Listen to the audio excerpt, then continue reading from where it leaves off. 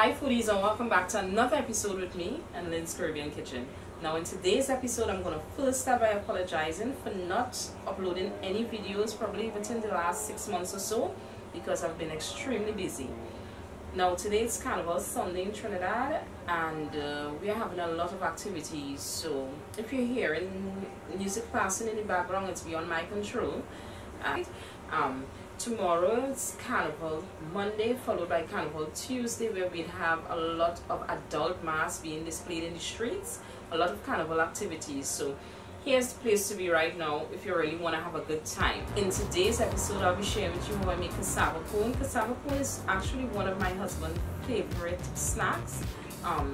It's made with cassava, coconut, sugar. These are the basic or foundation ingredients. You could add sweet potatoes if you like. You could add black pepper or even raisins. However you choose, whatever you choose to do with your pone, you could add it. Okay, so without further ado, I'm not going to keep you much longer. We're going to go straight into making our cassava pone. Okay, so we're going to begin by preparing our coconut. Okay, so we're going to be using our coconut and cassava. Okay, I'm going to peel my cassava and get that grated. So for our cassava, we'll be grating it on this side of the grater. We'll be grating the coconut on that side as well, and our pumpkin on that side as well. Before we begin, make sure you have your baking dish present. You could use a Pyrex dish or you could use baking pans. Here I have my grated cassava, my coconut, pumpkin, sugar, raisins, melted butter, some ginger, some nutmeg, cinnamon, salt, baking powder, evaporated milk, and vanilla essence. So I'm going to combine all of these together. Before we start, you want to put your oven to heat on 350 degrees.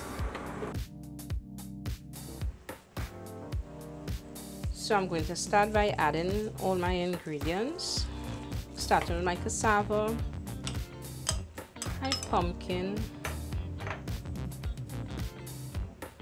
coconut. I'm going to mix this together. To this I'm adding my sugar,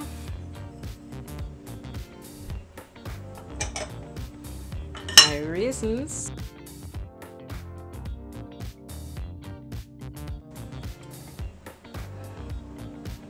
my spices, salt, ginger, butter, and you're going to mix this in.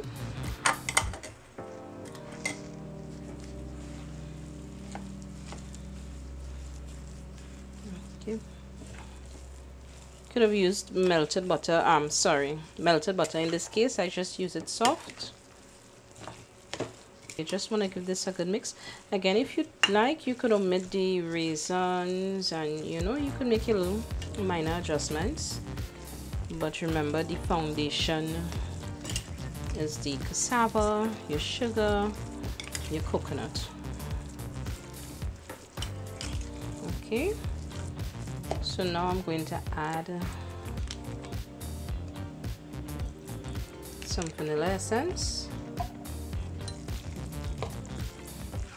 And last but not least, I'm adding my milk to this.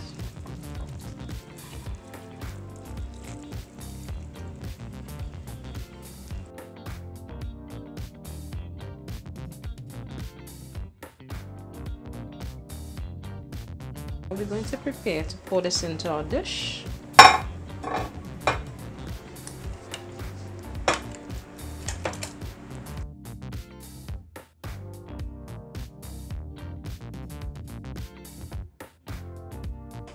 Just smooth it up.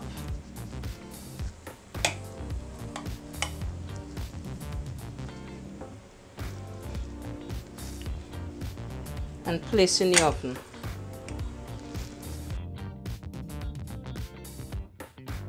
You could leave this between an hour and an hour and 15 minutes. It's up to you, but I left mine so 1 hour and 15 minutes because I like a nice brown top. And we're gonna check it now with a toothpick. Once it goes in and comes out dry, you know your pone is ready. Okay, so this is the end here for my tips and tricks. If it is you would like to have on top of your pone a bit sticky, you know, just mix some sugar and water, slide, and just pass to the top of your pone before putting it back in the oven for about 2 to 3 minutes, and that will give it the nice stickiness to the top of your pone.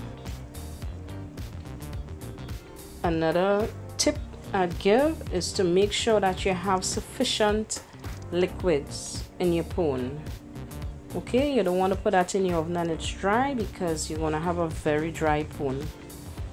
The top will crack to the top and you would see the pieces of cassava floating to the top. Okay, that would be dry. Another tip is to make sure that your pone is cooked. Leave it in the oven until the skewer or your toothpick comes out dry.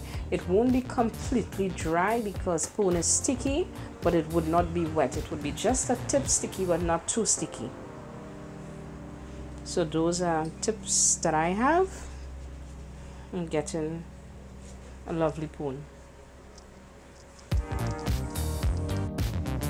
So this is our nice hot sticky cassava pone.